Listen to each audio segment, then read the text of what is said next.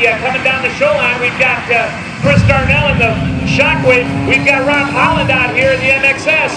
Oh man, I'll tell you what, folks, this is going to get interesting. As we watch out here, you can see Rob's coming right by him here. I don't know if Chris even knows. Oh man, if that don't get your attention. Chris turns out here, he shoots a little fire off the tailpipe. And let's watch out here. Hey, I hear we're going to get a little bit of a match race here. I think there's a race coming up here at the end. I'm going to put my money on Rob, not only because he writes my paychecks, but I think he's got it. Hands down, no problem. I'll tell you what, I watched that truck last night. He ran out at over 350 miles an hour. Let's watch out here, folks. Rob Holland's going to have a distinct advantage. He's going to be in the air. He's already going to be at speed. The Shockwave is going to be at a complete stop when they start this race. As we watch out here, Chris Darnell sitting out up there, coming down in here. Come on, Robbie, get in there, scare him a little bit. Put the wheel down into him. Rolling. And here they go. He's sitting there just giving him a little bit of what up. Right there, you can see Rob's just sitting there going, come on, Chris. We know Chris can't do that. No, Chris is definitely not going to do that. I'll tell you what, Rob's E&E is only 300, so he's going to have to put out a little something extra for this race. I definitely leap forward to the seat. As we watch out here, you can see it now. Chris is kind of, that's kind of cheating out there as he lays a little fog bank out there for Rob. As he comes down hard. He's just teasing that about 100 miles an hour. Coming down the line here, now Rob slides out there up there to right.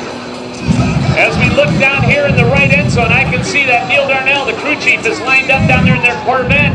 He's going to make a final fog check here for the truck, make sure that the engine mounts are good, make sure that the, oh man, I'll tell you what, right there on the stacks, the flames shooting out of the tailpipe as they go by.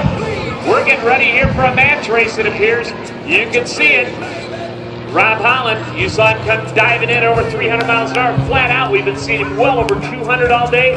The jet truck is going to be at a complete stop when Rob comes by. The flagman will then, as the aircraft passes, he will then throw the flag for the jet truck to go. Jet truck's advantage is it's got 36,000 horsepower. It can accelerate out to 375 miles an hour.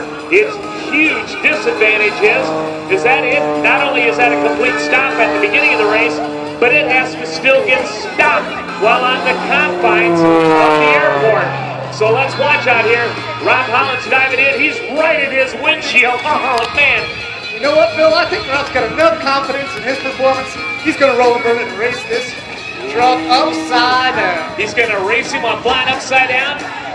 Wait, keep an eye on him. I guess that's true. Well, let's watch right now, Rob Holland. Don't get overconfident out here, buddy. We got the truck coming up. He's got the stacks coming up. He's going, give me a little room here. Don't want to get too low over the top of this truck. All right, the airplane is coming by. He is now passed him. Here comes the Shockwave. The power's up. Oh, the Shockwave is getting in a hurry. Look at that, folks. The Shockwave's over 250, over 300, 325, 340.